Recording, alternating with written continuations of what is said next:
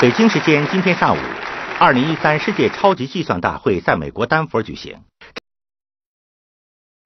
Every year, the top 500 list publishes a rank of the world's fastest supercomputers. This year, Tianhe 2, a massive computer system, takes the trophy and makes China as the country with the fastest supercomputer in the world. Well, this is the third time for Tianhe 2, also known as the Milky Way 2, to top the list. With 54.9 thousand trillion floating point operations per second, Tianhe 2 is almost twice faster than Titan of the US, which ranks at the second place. Well, it is the highest operation speed per second, equals to 1.3 billion people using calculator non-stop, counting day and night for 1,000 years.